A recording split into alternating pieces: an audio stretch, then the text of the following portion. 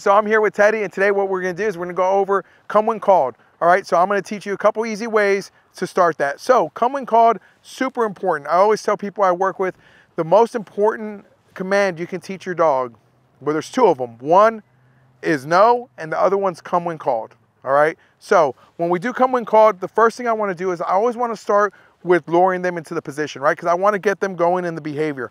All right, so what I'm gonna do is, hey, papas, I'm gonna lure him, you sit, I reward. Okay, so sometimes your pup's not gonna follow you back. So what we're gonna do is, come here, Teddy. I'm gonna walk back, good boy, yes, good boy, good boy. And then I have him sit, yes, mark and reward, okay? So we're luring him, and at this point, I'm not gonna give it a command, okay? And I continue to do it. Come here, papas. I lure him, come on, nice. I stop, yes, reward, okay? And when I do this, what it's gonna do is I'm teaching him the behavior, all right? So we always wanna get him doing the behavior first. Once he can do the behavior, then we start naming him, right?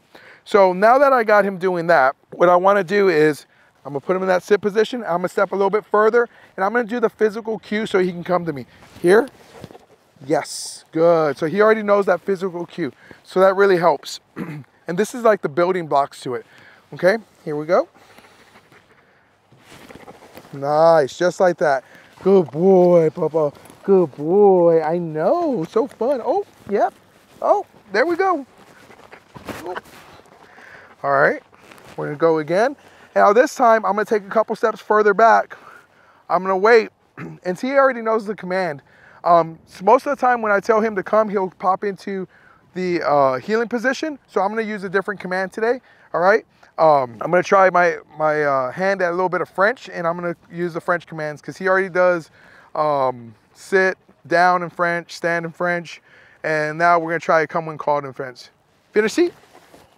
Yes, good.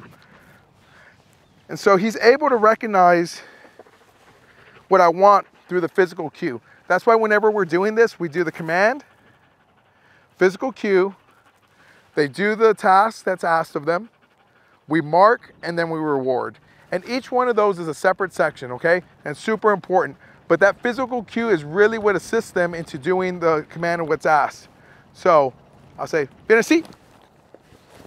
Yes. There we go, good boy. Break.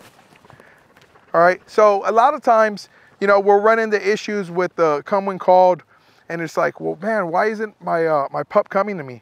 So there's two reasons, okay, that usually happen. One, all right, you wake up early in the morning, right? You're doing your thing, you got your dog, you take him outside, you're doing your stuff. Now it's time to come inside, and you tell him to come. He doesn't come, right? What ends up happening is you start chasing your dog, turns into a game, and then finally when you catch him, you're upset. So then you correct him and then you bring him in. So what did we just do? We just taught our pup that when they come to us, they're gonna get corrected. So are they gonna wanna come? No. The second situation we run into, and another mistake we make, is we go through and we take our dog to the beach, he's loving life, everything's great, right? And it's time to go. And so I call him. He comes, we get in the truck, and we're out. Now, what ends up happening there, after a couple of times of me doing that, he's gonna recognize that pattern, and he's not gonna wanna come to me anymore, okay? He's not gonna wanna come because he knows if I come, playtime's over, we're gonna get in the truck, we're leaving.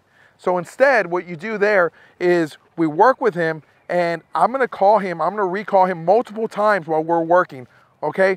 And we're having fun, right? So I recall him, I'm gonna play with him, and then I'm gonna release him so he can go do his thing. I'm gonna recall him, right? And I keep doing this so that the predictability of when we're leaving like greatly reduces, okay? So that's what we wanna do, and those are the two common mistakes that happen. That's gonna help you. So now what I'm gonna do is I'm gonna put Teddy back, and I'm gonna put him in a nice sit front.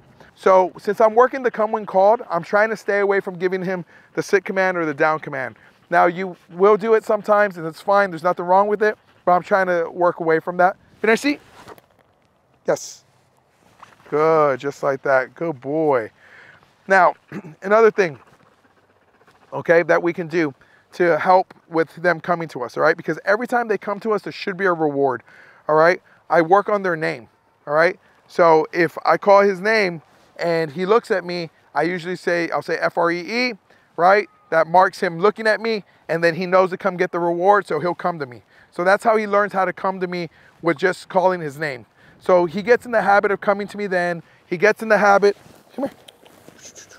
He gets in the habit of coming to me when we do this backwards follow exercise, all right? And so now it just becomes almost instinctual where he's gonna come to me. So I'll come through, I put him in a nice sit position, right here, finish seat.